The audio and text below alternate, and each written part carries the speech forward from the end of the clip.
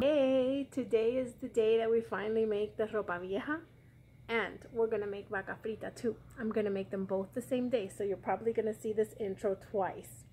My two most requested recipes is so genuinely Cuban, so amazingly delicious, and it's easy, and it's even freezable. So, no teeth, no problem. You can gum it, it's so soft. No tienen dientes, no importa. Tan suavecito, va a estar riquísimo. Let's get in the kitchen. Let me show you how. Okay, so the falda, which is, I believe, flank. You can also use brisket or London broil. It's been sitting in this crock pot all night in stock with an onion and green pepper and some bay. And it is nice and tender now. See that? Flaky. So we're going to go ahead and shred it and get started on our ropa vieja.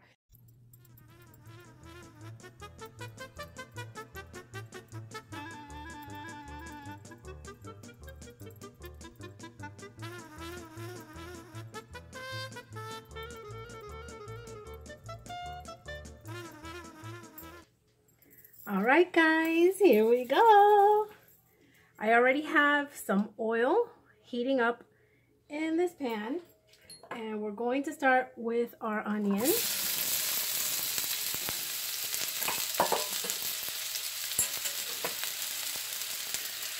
Green and red bell pepper.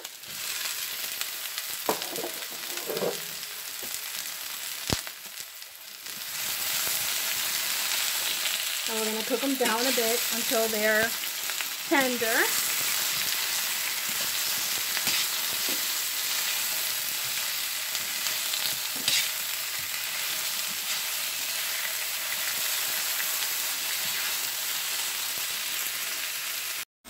Okay, our onions and peppers are tender now, or tender enough. Now we're going to add our garlic.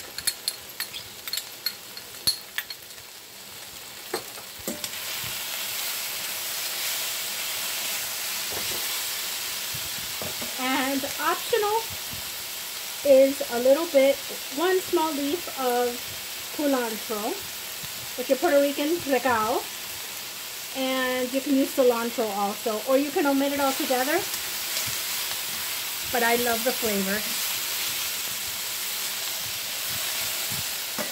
To this I actually add my dry spices now because I like them to toast up and the flavors to come out. So here's a little cumin,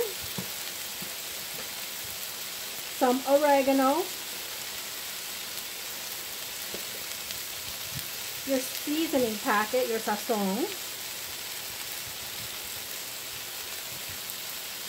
and I always add a little bit of sazon completa, just a little.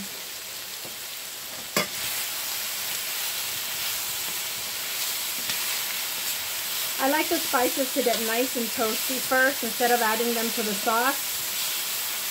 I feel that it gives it a much better flavor. Okay, and once this is nice and toasty, oh my God, it smells so good. Con esto se casa cualquiera. You want to marry a Cuban man? Pay attention. Okay. Now we're going to add the meat. And the other half of this meat is ready for the next marriage-worthy recipe. Vaca frita.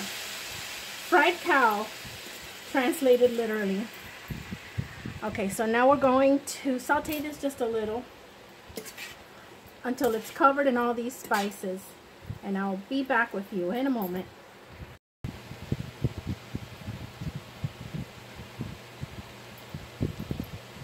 Okay, so I've been sauteing the meat along with the spices for a little while now. This is just so the spices can stick to the meat. You're not looking to brown anything. That's tomorrow. Simple enough. All right, the next thing we're going to do is add a hint of Worcestershire.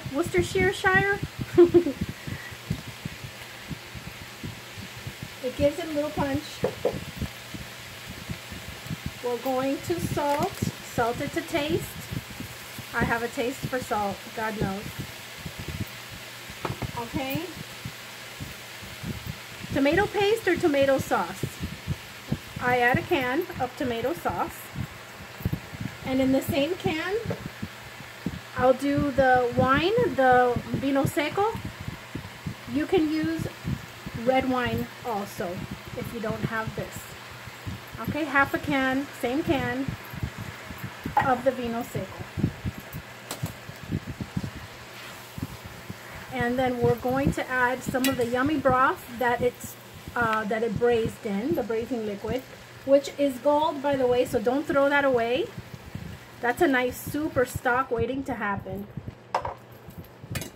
So I've got it there, and it has ajiaco written all over it. Okay, so we're going to let that simmer. Going to add some olives. And if the olive juice falls in there, that's not a bad thing either. I like a lot. Make it how you like it. There are no rules. Just get the basics, and then you do with it what you wish.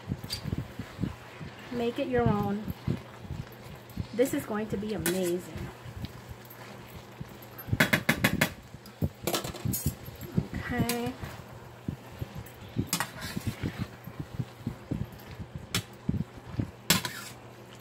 All right, and last but not least, is we're going to add just a little bit of vinegar. I like to use balsamic, and it's just a tiny bit. I would say like half a capful. I use balsamic just to give it a little sweetness.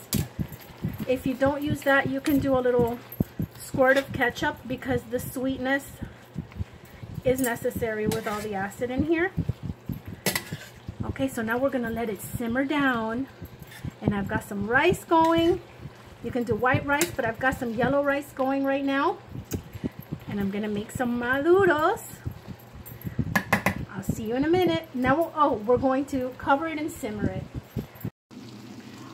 All done. There you have it. My tutorial on how to marry a Cuban man. How to make ropa vieja. Try this, guys. It is so Cuban and so delicious.